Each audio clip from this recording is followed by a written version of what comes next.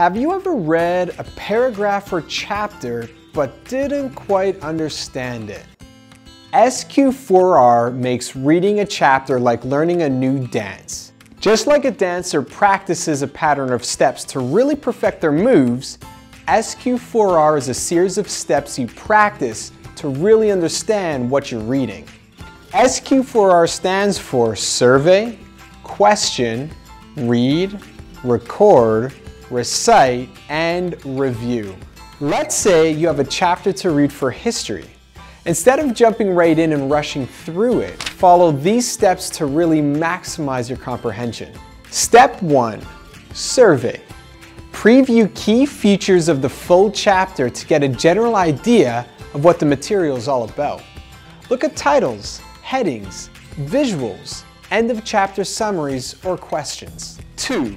Ask questions. Asking questions that are of interest to you gives you something to look for, and having a purpose for reading can help you stay focused. An easy way to do this is to turn titles and headings into questions. Read. Read the text closely, but only one section at a time, and then stop. 4. Recite. Reciting is the ability to retell what you've just read. It's a way to check how much you remember. If you nail it, move on. If you can't quite remember, that's okay. Read it again. 5. Record.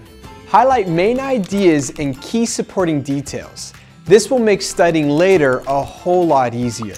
You could also write or speak a summary of what you've just read to really deepen your understanding. And finally, step 6. Review. When you have finished reading the whole chapter, go back and review each section. Check that you still remember the answer to your questions or can retell what you read. The goal is to repeat this step until you can remember all the key points. SQ4R is an awesome approach for comprehension. The repetition really helps bring whatever you're learning all together. Let's recap.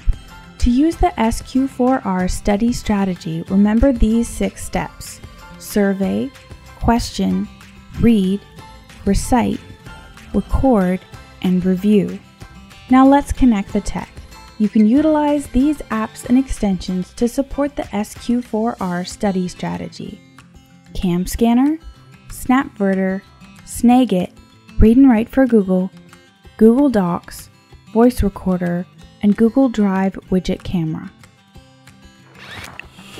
Watch our tutorial videos to learn how to use these apps and extensions.